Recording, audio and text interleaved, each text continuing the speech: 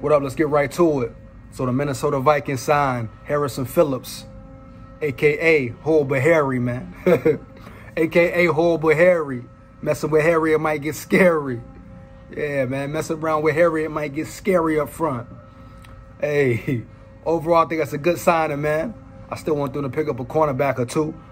But, you know, definitely a good signing. I think it's definitely a better replacement than Michael Pierce. Definitely saves him some money on the cap end as well. I feel like he's overall a good player, man. Really had his breakout year last year. He's definitely a run plugger.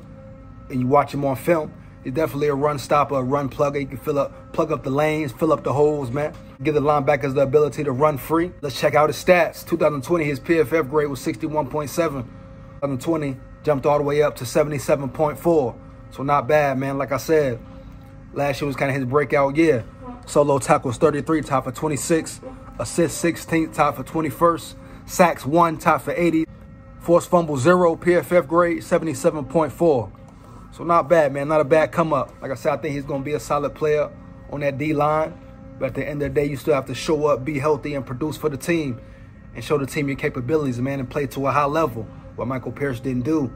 So I think it was a good replacement, especially with the cap space they're battling right now. And like I say, in the trenches is where Super Bowls are won, man. In the trenches is where Super Bowls are won, like it or not, bottom line. See how the Rams rock. Yeah, so I think it's a good signing. He's an ox. He's strong as a mule. You know what I'm saying? Like I say, he can control that line. He can get to the quarterback as well. So I think it's a good pickup for the Vikings. Fit him in a scheme. Get him right. Get him ready. Harrison Phillips, man. Let's get to it. Horrible Harry. Horrible Harry in the building. Oh, me. Oh, me. I ain't got no picture, you hear me? SKOL. Like that.